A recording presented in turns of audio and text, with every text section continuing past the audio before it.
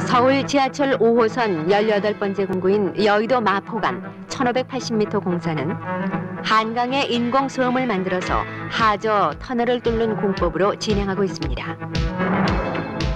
국내 최초로 건설하는 이곳 하저 터널은 강 바닥에서 터널까지 최소 15.6m 정도의 낮은 깊이로 긴 구간의 터널을 시공하는 것으로 터널 굴착대, 주변의 집안 안정을 위해 최신 장비인 로드헤더 2대로 굴착하고 있는데 이러한 로드헤더 기계 굴착으로 진동을 최소화하고 있습니다.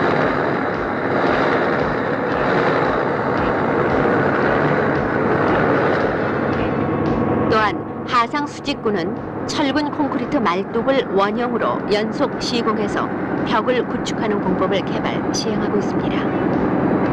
한강의 하저 터널은 지하수가 많이 솟아나고 집안이 다양하게 나타나 집안 상태에 적합한 보강 공법 적용에 어려움이 많아서 하천 중앙에 임시공사용 작업장을 추가로 설치해 작업 능률을 높이고 있는데 1994년 12월 말 완공에 차질을 빚지 않기 위해서 휴일도 없이 열심히 일하고 있습니다.